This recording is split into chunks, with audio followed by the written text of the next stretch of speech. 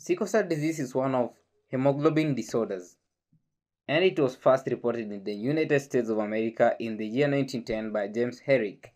It refers to a group of hereditary hemoglobin disorders that are characterized by transformation of the normal red blood cells into sickle-shaped on deoxygenation. Then it is produced due to single point mutation. And this sickle cell disease occurs because of a single point mutation. The abnormal hemoglobin, known as haemoglobin S, results from substitution of valine for glutamic acid at the 6th position of the beta chain. The sickle cell disease includes sickle cell anemia, that is the homozygous HbS disease and the most common form, sickle cell or beta thalassemia, sickle cell or HBC disease. These are the three most common forms of sickle cell disease. Sickle cell disease is inherited in an autosomal codominant manner, and in homozygotes only produce abnormal beta chains that make hemoglobin S, resulting in the clinical syndrome of sickle cell disease, whereas heterozygotes produce a mixture of normal and abnormal beta chains that make the normal HbA and HbS, therefore resulting in the clinically asymptomatic state known as sickle cell trait. The gene that's related to sickle cell anemia is the hemoglobin gene, or the HbB. Hemoglobin contains iron and transports oxygen from the lungs to the peripheral tissues. Hemoglobin protein is 146 amino acid long and is found in the chromosome 11. In a normal hemoglobin A, there are 4 protein subunits, that is 2 alpha subunits and 2 beta subunits. There will be different mutation forms of hemoglobin when there is a mutation in the beta subunit, and the abnormal beta chain is designated beta S, and the tetramer of alpha 2 beta 2 is designated hemoglobin S. In sickle cell trait, an S mutation in one copy of hemoglobin beta gene occurs, and half of the beta subunits therefore are replaced with the beta S gene. Sickle cell disease is whereby there is both copies of hemoglobin beta gene have an S mutation, and all of these persons' beta subunits are replaced by the beta S. And in sickle cell hemoglobin C, this results when one of the beta subunits is replaced with beta C and one is replaced with beta S. The mutation happens because glutamic acid residue replaces the lysine residue at the 6th position of the beta globin chain. Hemoglobin S is unstable and polymerizes in the setting of stresses, leading to the formation of a sickled red blood cell. These sickled cells result in hemolysis and release of adenosine triphosphate, which is then converted to adenosine. Adenosine binds to its receptor known as A2B, resulting in production of 2,3-biphosphoglycerate and induction of more sickling, and to its receptor A2A on the natural killer cells, resulting in pulmonary inflammation. The free hemoglobin from hemolysis scavenges nitric oxide, causing endothelial dysfunction, and this occurs because of the abnormal interaction with the vascular endothelium. It can also lead to vascular injury and pulmonary hypertension. The rate of sickling is influenced by intracellular concentration of hemoglobin S and by presence of other hemoglobins within the cell, and this process results in anemia, vaso-occlusive episodes, organ damage, and increased susceptibility to infection. Therefore, abnormal hemoglobin C variant participates in polymerization more readily than hemoglobin A, whereas hemoglobin F strongly inhibits polymerization and its presence markedly retards sickling.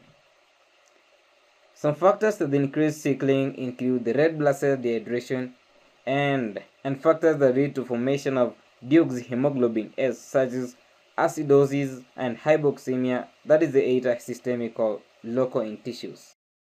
Distribution of sickle cell gene normally parallels that of Plasmodium falciparum. The clinical features of sickle cell disease occur at the first year of life when the levels of hemoglobin F fall. and they are related to hemolytic anemia and vascular occlusion, which in turn causes pain, organ dysfunction, and organ failure. Growth failure and psychosocial problems can be present in these patients. Splenic infection results in autosplenectomy that leads to frequent septicemia.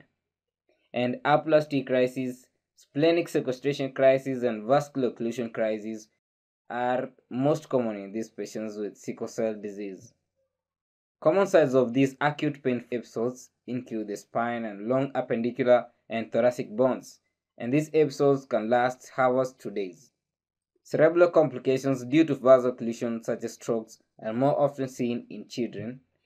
Sometimes these patients may be asymptomatic due to presence of high amount of HbF, which interferes with polymerization, or may be co-inheritance of gene for thalassemia or hereditary persistence of HbF.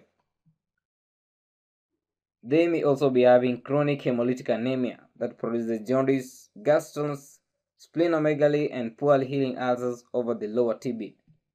Priapism is present in male children. What is a sickle cell crisis?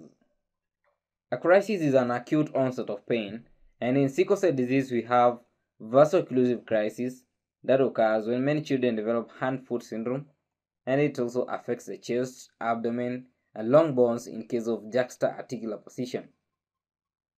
This pain may last for 2 to 6 days, and the second crisis is aplastic crisis. Infections, especially the parvovirus B19, can lead to profound drop in haemoglobin by producing red cell aplasia. The third crisis is the megaloblastic crisis, which occurs due to inadequate folate levels in the body, and folic acid requirement is high in hemolytic anemia, and this factor is responsible for its severity. Splenic sequestration crisis. This one is usually seen under the age of 2 years, and the spleen rapidly enlarges and most of the circulating red cell mass becomes sequestrated. Hemolytic crisis may be related to splenic sequestration of sickle cells before the spleen has been infected as a result of repeated sickling or coexistent disorders such as glucose 6-phosphate dehydrogenase deficiency. And during a physical examination, you realize the patients are often chronically ill and jaundiced. There is hepatomegaly, but spleen is not palpable in adult life. Cardiomegaly and hyperdynamic pericardium and systolic murmurs present, and presence of non-healing ulcers in the lower leg and retinopathy may be present.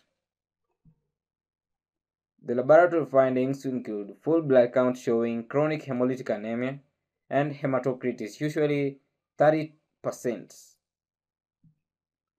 Peripheral blood smear is abnormal with irreversibly sickled cells that occupy 5 to 50% of the red blood cells, and reticulocytosis. Nucleated red blood cells are present. Features of hyposplenism such as presence of Howell jolly bodies and target cells are present.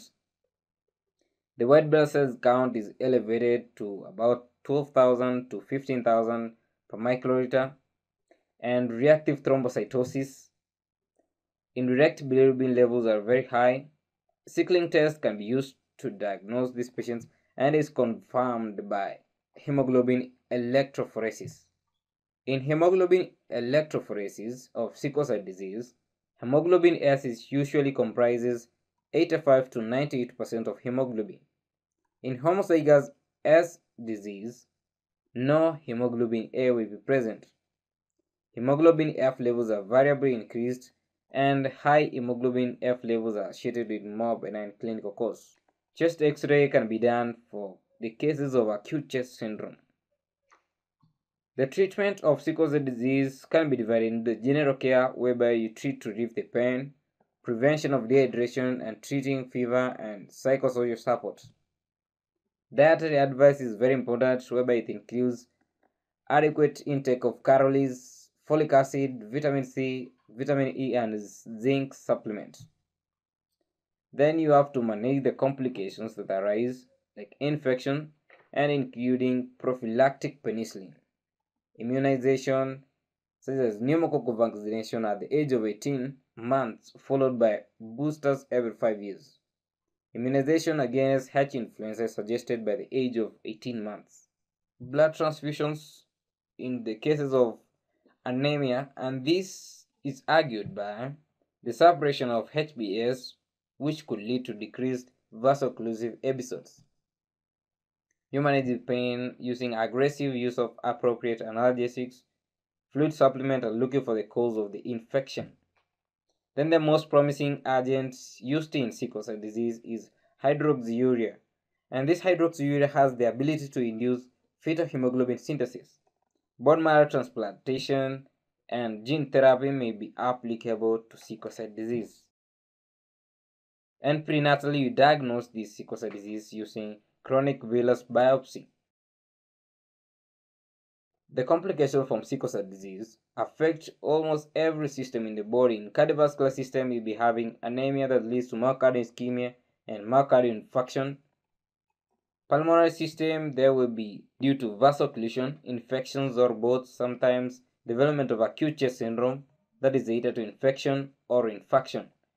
The central nervous system, there will be transient ischemic attacks, strokes, and cerebral hemorrhage.